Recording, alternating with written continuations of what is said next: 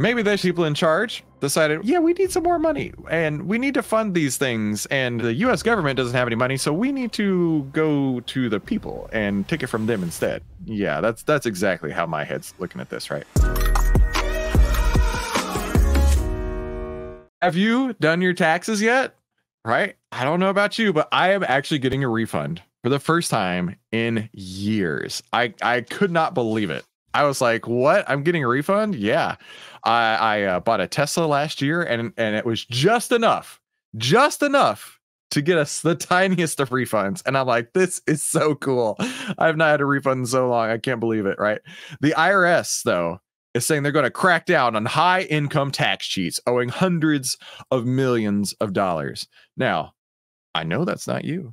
I know you wouldn't be that kind of person, right? You're not going to be a tax cheat. No, ma'am. No, sir.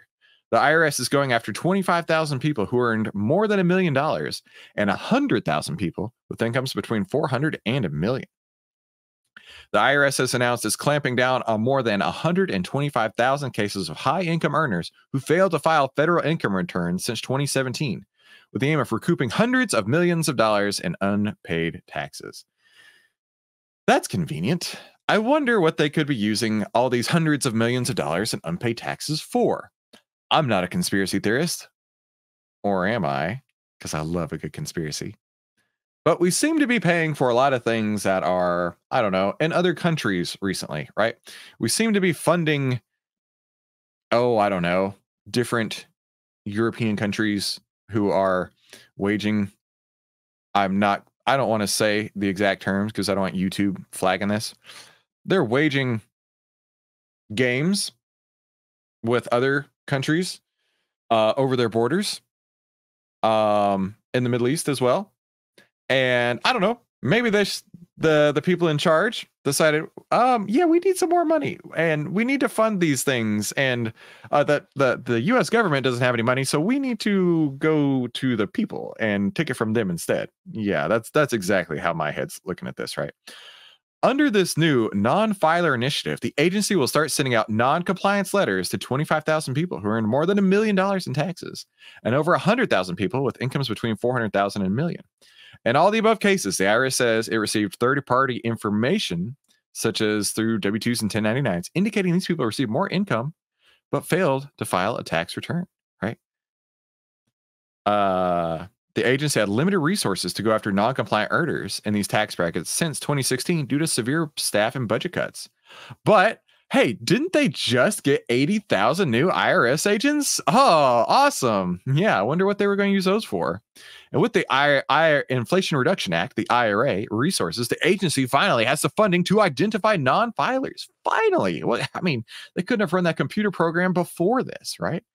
At this time of year when millions of hardworking Americans are doing the right thing of paying their taxes, we cannot tolerate those with higher incomes failing to do their basic civil duty of filing a tax return. Give me a break.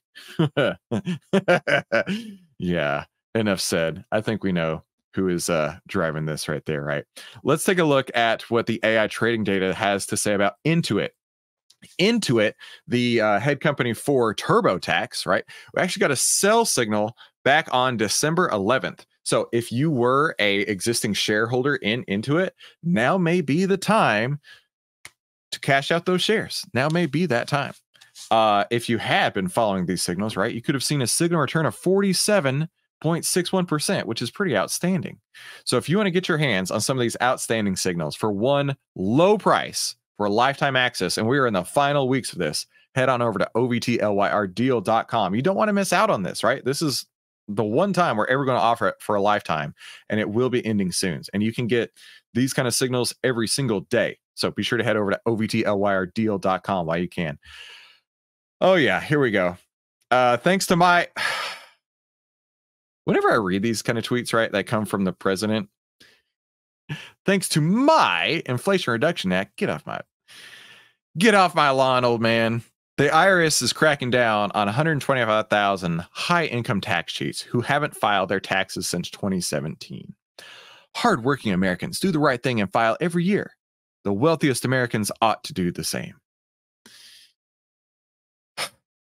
I don't know about you, but when I see this kind of stuff, it just grinds my gears, because this person, I think this person is probably following that same boat. How much have you and your family paid in taxes for all the money you received for selling access to your office? Your son's already charged with tax evasion for millions, while he tried to expense $1 million for escorts and drugs. Meanwhile, you're going after 250,000 hardworking Americans. Not only hardworking Americans, but their companies, right? A lot of these people are entrepreneurs, and they provide the jobs. And by going after them, I'm pretty sure you're making things harder for not just them, but for those that trickle down from them. Is Hunter paying his fair share? Thanks to your inflation, prices are so unaffordable that most of us had to take a second job. Now, this is a great place to start. The Biden's total income before 2016, and then in the next few years, what were they selling? I don't know. I'm just saying, is what it is. Hunter is on that list, right? I'm sure he is. Yeah, for sure. You know what else is unbelievable? The YouTube algorithm continues to suggest videos. I don't know how it works, but it says that one of these 2 videos is going to be the best video for you to watch right now. So click one of those to watch more, and I'll see you on the next OVTLYR Live. Have a great day. Talk soon.